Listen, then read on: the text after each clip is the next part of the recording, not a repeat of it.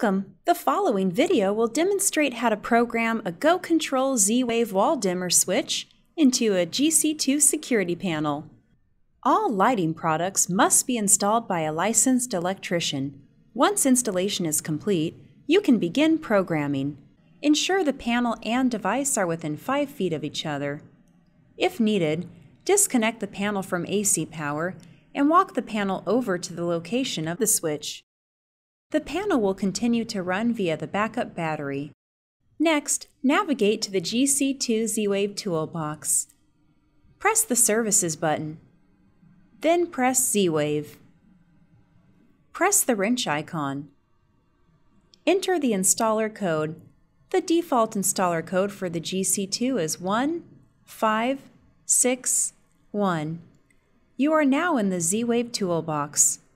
Z-Wave devices may need to have past programming removed before they can be added to a panel, even if they are new.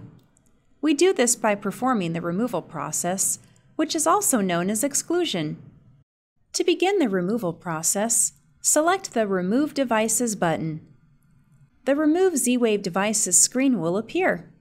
Press either the bottom or the top of the paddle 2 times. You will see a notification on screen that the device was removed.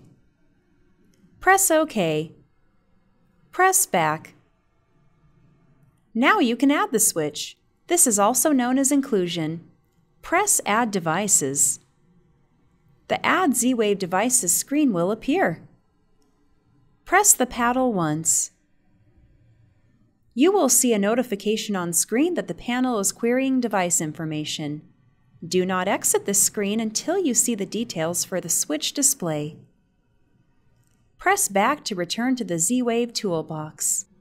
If you have any remaining Z-Wave devices, you can add them now. Then, install the panel and all Z-Wave devices into their final locations.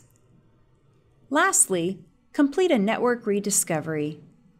During network rediscovery, the panel will recreate its Z-Wave routing table and optimize the mesh Z-Wave network.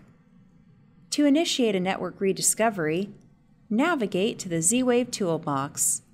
Then press Advanced Toolbox. Press Rediscover Network. The panel will display a message that it is rediscovering the Z-Wave devices. Then the panel will automatically redirect you back to the Advanced Z-Wave Toolbox.